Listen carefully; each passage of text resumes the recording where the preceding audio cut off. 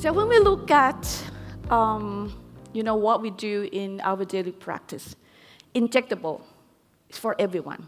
It's for beautification, is a common aesthetic request to enhance facial features. And this is what we do every day, starting from my journey 20 years ago, almost 30 years ago, actually. We start with injecting, very superficially in the intradermal and subdermal plane. And then we start to go very deep to correct the aging. And now we're back again and doing more superficially.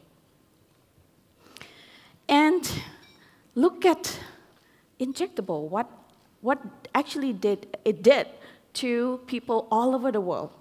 You see in the internet, all the movie stars, you look how they change, how they develop.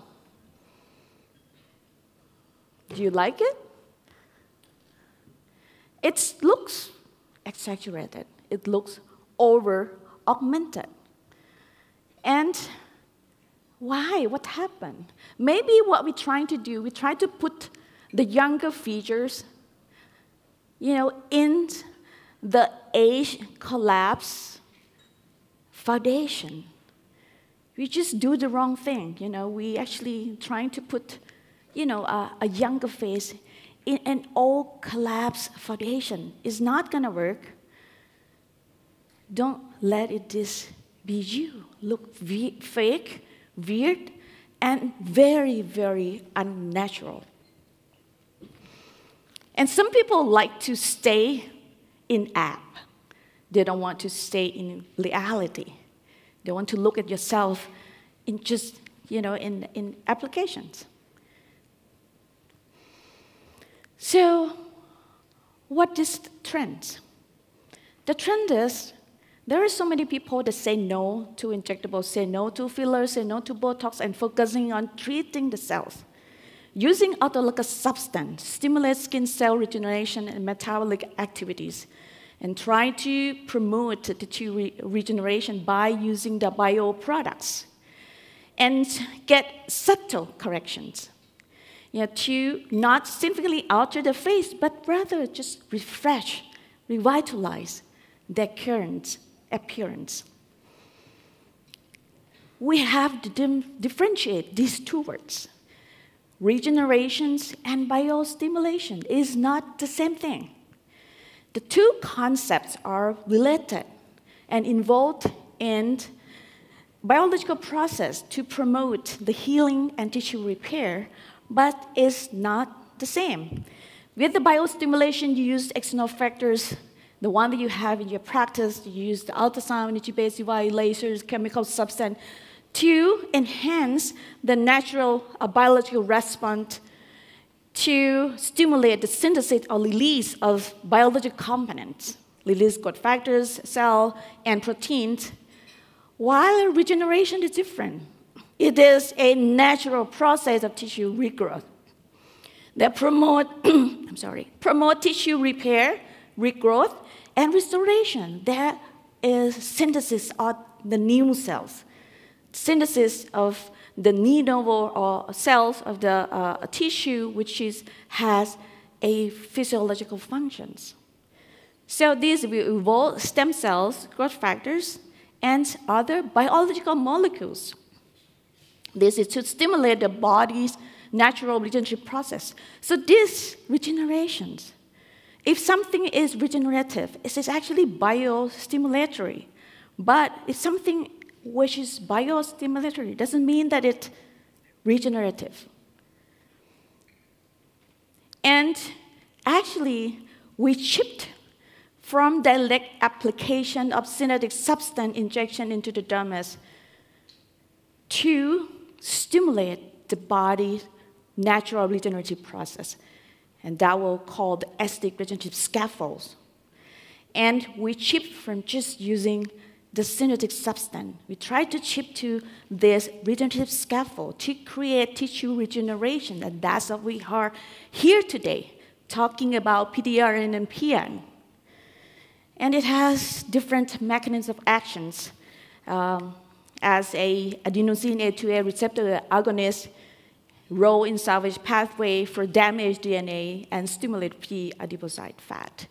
And actually giving a regeneration to the dermis, stimulate the fibroblasts, and stimulate the pre-adipocyte fat, and having result improving in skin elasticity, thickness, wrinkles, hydration, pores, pigmentation, and recently, we're talking a lot more about volumization. So we use scaffold. Scaffold is important for regenerative process. It offers as a docking point and growth substance to cell precursors, to construct or to regenerate, to getting more new cells and improve soft tissue augmentations without putting foreign body into your skin. And there are many kinds of many kinds of scaffold. We have natural polymers, and polynucleotides is one of the natural polymers. And there are synthetic polymers. And the good thing about natural polymers is it has main advantages that it has greater biocompatibility interactions with host cells. And that's why it has regenerative effect. And there are articles, paper comparison of the PN and hyaluronic acid fillers on the polyocular regeneration. It is actually the same. I mean, it has the same efficacy, and actually it's even safer for periorbital rejuvenations. And recent publication from Dr. Kim that will be here today, he mentioned about using the PN injection treatment for a volumization for fat atrophy to regenerate the fat tissue. That's why we're here today. We will listen to all of our speakers today talking about Rejuran, the PN, the game changer in aesthetic medicine. I will mention about my theory, talking about it helps in retinal killer cutis regenerations. We know we age in all there. Changing in bone, changing in soft tissue, changing muscles, and changing over the skin. And we know, this is my theory, my concept, that we can lift, we can contour the face, we can reduce the sagging of the face by trying to strengthen the stronger fixed part on the lateral part of the face, creating smash lifting, and redefine the facial contour, reshaping and lifting.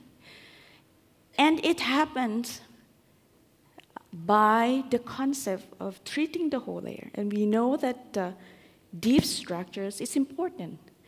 It's the most substantial influence, culprit of aging. Deep structure, the bone, and the deep fat, and the smash support. Yes, this is on horizontal plane. But we don't mention enough about vertical structure support, which is an important skin pillar of the retaining ligament. We talk, people talk about a lot about, important of retaining ligament, how we have to restore to create back of skin usefulness, but not mentioning enough about important retinal killer cutis. It's actually the extension of retaining ligament. It's a portion of retaining ligament that's passed through subcutaneous tissue, connecting retaining ligament to the upper part of the skin.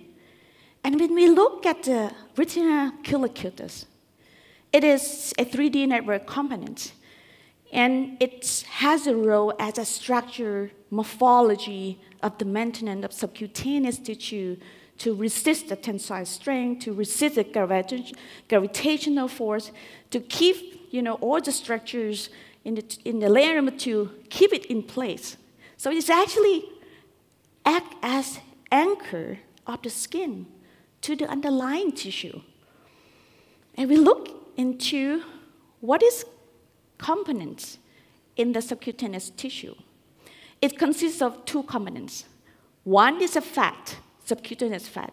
The fat provides volume, And we know when we age, we have deflation because of we have atrophy of the fat cells. And we have retinacular cutis, which is a small fibrous strand binding the dermis to underlying mass. This gives a support.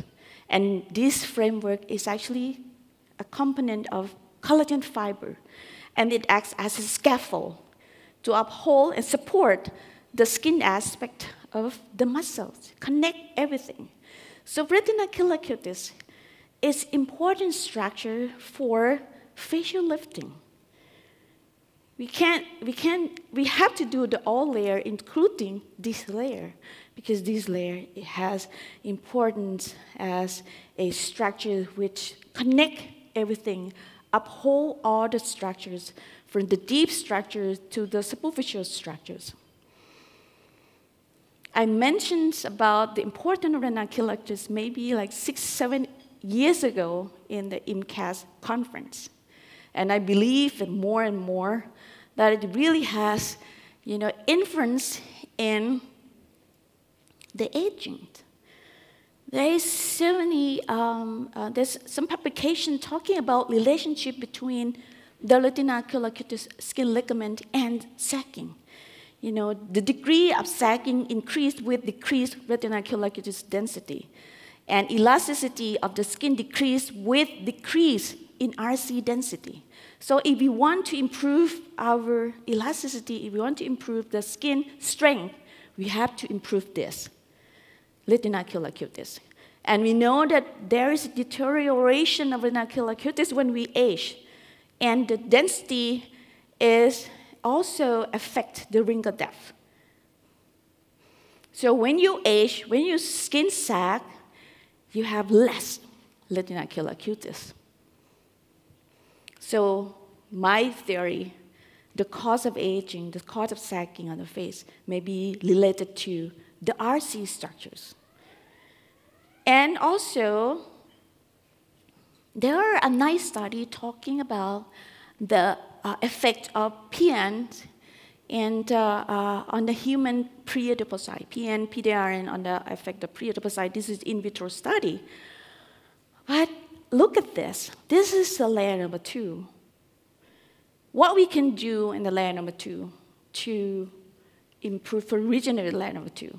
What we already did in our practice, we can do a filler, fat injection, we can do thread lifting, we do hyperkinetic dermal injections, and we can do the PN fillers here with different mechanism of actions. So look at this. It's not only give biovitalization into the dermis. We know that it promotes growth activities of fibroblasts in dermal layer. This is the way that we actually do in the past, inject directly into the dermal layer. However, because it's a new concept, we know that the PN can support a small fibrous of the RC, and it also affects on the human pre-adipocyte, the two most components in the layer number 2, in the retinacular cutis. So the treatment conceptual idea is the same. We do a strengthening of the lateral fixed part to create anti-sagging, to reposition of the soft tissue, make the lateral part of it stronger, as in the original paper in 2018, that improvement in the injection, the lateral part of the posterior temporal fossa behind the hairline, it can help to improve the sagging. And this is how I do. In the video, I show you how I do the PN. Inject in the, you see how superficial that actually I do. You can see the cannula while moving. And we regenerate the retinacular cutis on the lateral part of the face. And you can see the immediate lifting. And you can also do exactly the same thing that we actually do with the intradermal injection with a toxin, but using the PN to stimulate in superficial plane and in subdermal plane together in the same sessions. And this is before, and this is on the right side, and this is before injection also on the left side. You can see improvement of the face. You can see improvement in the jawline, improvement nasal layer before in the jaw, and improvement on the lower face and jawline substantial. Again, this is 1 month. It looked refreshed. It looked revitalized. And it looked bright, the whole face, because this is regenerations. It's not just feeling the defect. It's not just feeling. It's regeneration. Again, another side, you see improvement. So I believe the PN can be used as biofillers. It can create a strong structure of the layer number 2, the RC. It also can be a game changer in aesthetic medicine for regenerations. And I will end my talk, invite everybody for the DASU meeting, October 25th to 27th. And you can contact the ITCAM, who's a member of the Thai costume. You get a member price. Thank you so much.